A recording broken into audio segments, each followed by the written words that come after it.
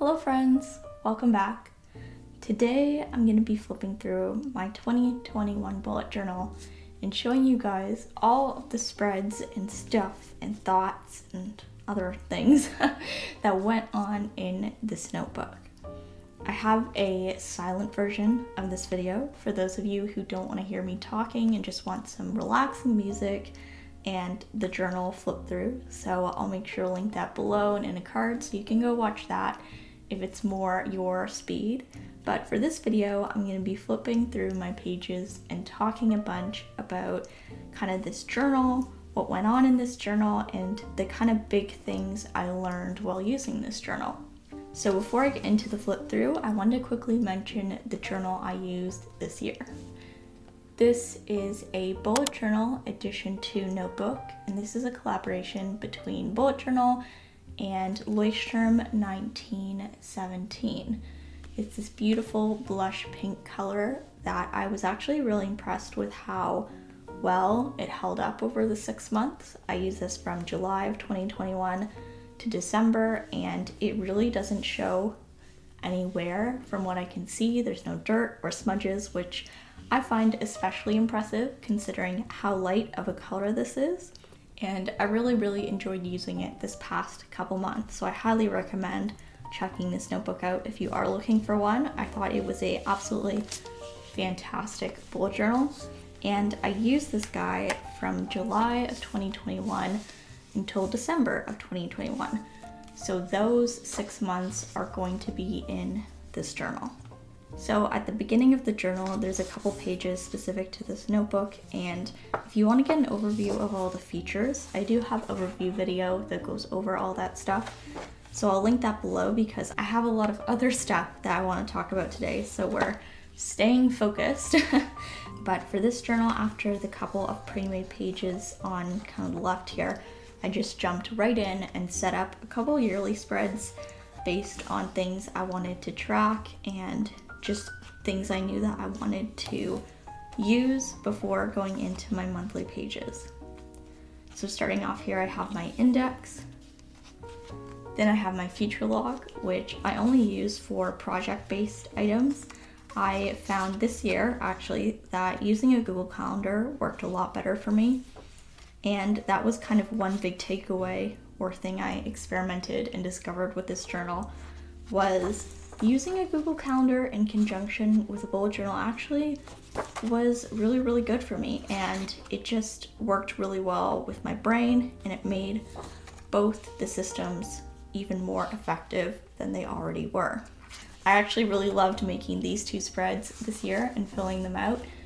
These are my movie and TV show trackers, and I set these up kind of on a whim just for fun, and I figured it would just be fun to write things down if I remembered.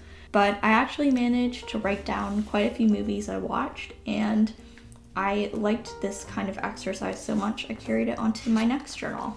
So that was a fun discovery as well. So I'm quickly going to go over this spread on the right because it's probably mostly blurred out. This is my 1 line a day page where I would write down a line or just a quick sentence about everything or a couple things that were memorable that happened every day. And I kept this up for the entire journal. I think I missed about 3 days in November, but besides that, I journaled every single day, which is something I'm actually very impressed I did. It was kind of cool to look back and realize I actually did that and committed. I was honestly really pleased and proud with myself when I saw that. It was definitely a big self-5 moment. But yeah, I will be blurring it out just because it is a lot of really personal stuff, and if you see other things in this flip through that are also blurred out, that's just for privacy, but I hope that you guys can still get a good idea of what was kind of going on in my journal. Most of this stuff blurred out is just people's names, so if that kind of helps you get an idea of what would be there, hopefully that kind of fills in a couple of the blanks.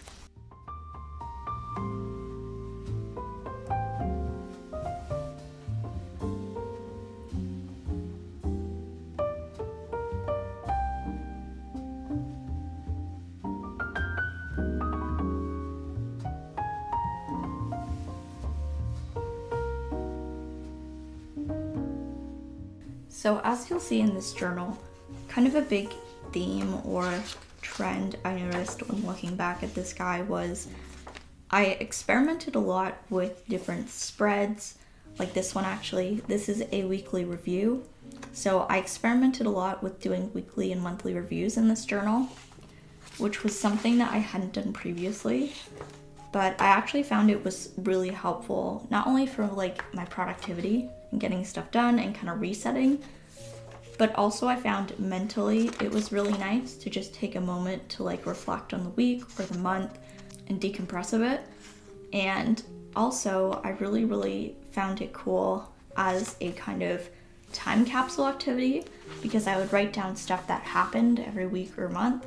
So it allowed me to really look back on my daily logs, which was how I would journal every day, and get a really good idea of all the stuff that happened.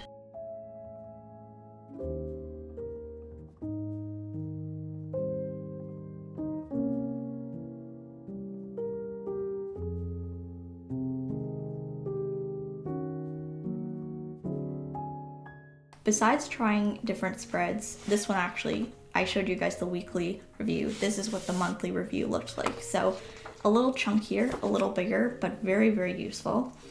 I also experimented a lot with getting creative in my journal.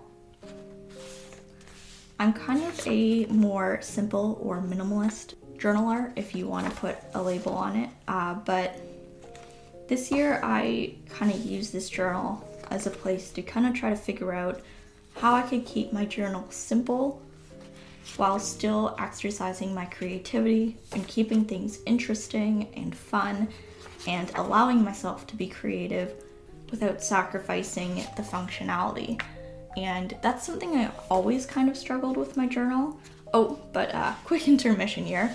This is actually a travel journal spread. I went to Vancouver in September and I just continued with my daily logs, as you can see, but I kind of gave it its own page just so it was separate in my journal.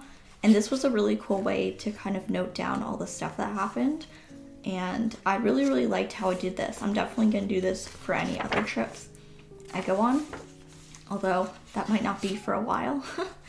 And at the end here, I just did a brief reflection on the trip and just kind of wrote my thoughts down on the airplane, and I thought that was a cool way to kind of close off this section of my journal.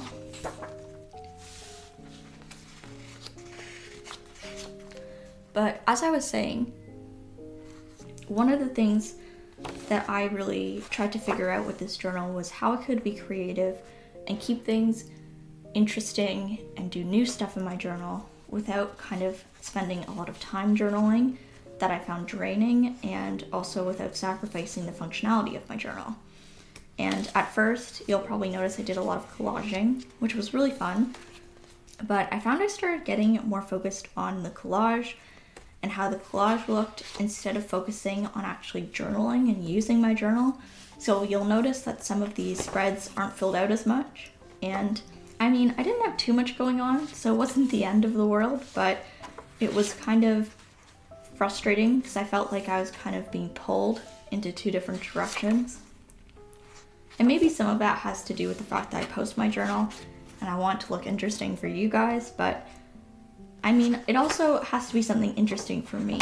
And I do like being creative, but I wasn't really sure how to create that novelty without getting to the point where I would think a lot about how to do things, if that makes sense.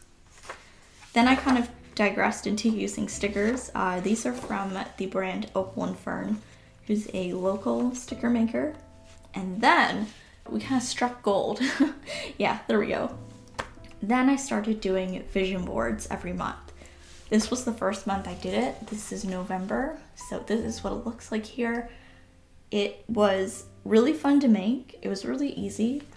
And not only did I like how it looked, and I liked how it made my journal look a little different every month, but I also really loved how I would be able to put photos in here based on things I wanted to do and my goals and my kind of big projects for the month. And it acted as a really helpful source of motivation and also just a kind of tangible reminder of those things.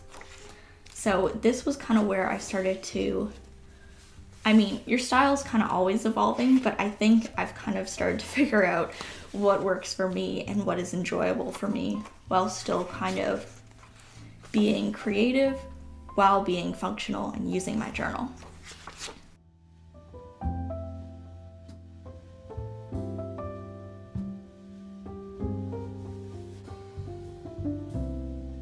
Besides the vision boards, I actually didn't do any sort of decorating or collaging or anything in the rest of my journal. I kept it really, really simple. And that kind of worked for me. I liked that a lot. So you'll kind of notice, I feel like this happens with a lot of my journals, that they get more and more simple as the year goes on. But for me, just having my daily logs is the biggest priority, so it kind of worked. And this is my December vision board. I really liked how this one turned out. It has like a really fun kind of neutral brown color scheme, which I really liked. And this vision board actually inspired me to change from using black pen and black ink to using brown pen and brown ink in my next bullet journal, because I thought it'd be fun to switch out my pen color and create something new that way while not really changing up the rest of my system. So we have the last one line a day here. The gingerbread men I thought was really cute, and I really liked how it matched my vision board. And something that kind of dropped off during these last couple months was my weekly and monthly reflections. I stopped doing them.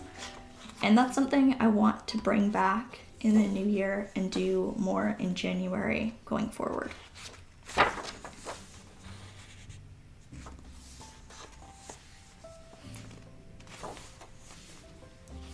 I also started using sticky notes on like the last week, just for like brief notes. And I don't know if this is like breaking the bullet journal rules or anything, but I actually found it was really helpful, and I've been using a lot of sticky notes in my journal in the new year. So I don't know, kind of weird, just like a small thing, a sticky note, but it made such a big difference for me.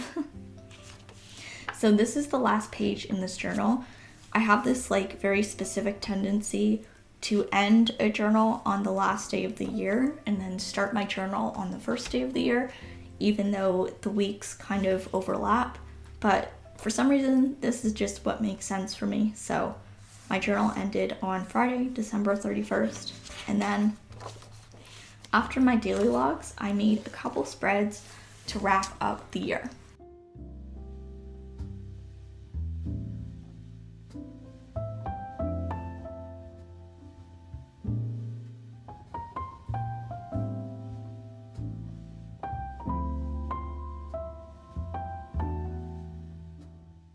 And then at the back of my journal, I have I called this Adventures, but I thought I would use the back of my journal as a spot to include Instax photos from the year, which was both successful and not. I only did 2 spreads, and I think they came out really nice, and I love the photos, but I realized that for how many photos I wanted to put in here, it was getting a bit expensive. So I kind of stopped using these and decided to kind of re-strategize for the next year, but it was a cool little experiment. And sometimes when you don't like how something ended up, I like to remind myself of where it then led me, and how, you know, sometimes we have to do stuff that doesn't work out in order to get to stuff, and kind of figure out how to do something that then works better for us. So that's kind of the way I like to turn those things around instead of just getting down on myself. So I have a couple pages at the back here. And then I just have at the back, I always do this in my journal, this is a pen test page where I just like to write down just pen swatches so that I know how they look in my journal, if they bleed, all that important stuff. And then some really bright orange sticky notes in the back. And that is everything. That is my entire 6 months of 2021 in this bullet journal. So yeah, that was the entire flip through. I hope you guys enjoyed seeing how my journal looked throughout the entire year and all the thoughts and things I wrote down. And I guess we're saying goodbye to this guy. I always get very sentimental and kind of sad when I have to stop using my journals because I've like been with them for so long, and it feels like, I don't know, I always get really attached to my things, so that's just a me thing. But this was a great journal. A lot of cool stuff happened in this journal, and I experimented a lot. I did cursive for the first time exclusively in this journal, and my cursive improved a lot in this journal, which was cool, which you guys probably saw throughout the pages. And now we're on to a new one, onto a new journal. And I really love my new journal. So here's to a new year with new journals. I can't wait to do another year of journaling and obsessing about stationery with you guys. And here's to 2021. And I guess here's to a new year with 2022. All right, guys, I'm gonna head out now, and I will catch you next time. Bye.